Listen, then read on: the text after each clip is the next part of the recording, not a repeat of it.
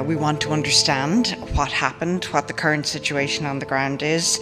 It's already a fragile context. We're very concerned that the developments in the last 48 hours have fragilized it even more.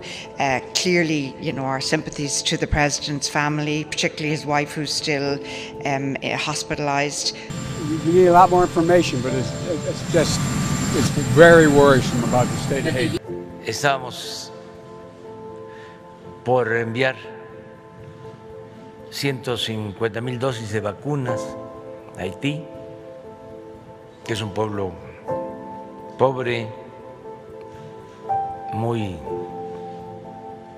necesitado de la ayuda internacional. The Secretary General condemned in the strongest terms the assassination of President Jovenel Moise of Haiti. The perpetrators of this crime must be brought to justice. The Secretary General extends his deepest condolences to the people and government of Haiti and the family of the late president. It is still the view of the United States that elections this year should proceed. We know that free and fair elections are the democratic path towards ending Haiti's irregular and prolonged rule by decree and restoring its parliament, which as of now has lapsed. Canada has been and will continue to be a close friend to the Haitian people, there to support, there to help, there as a partner. They've had a number of difficult years, including politically.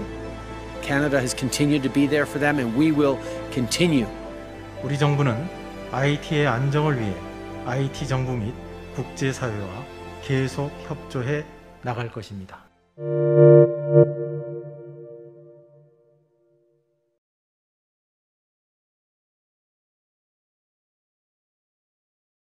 The biggest stories the moment they happen from around the globe. Subscribe to Bloomberg Quicktake now for insight in an instant.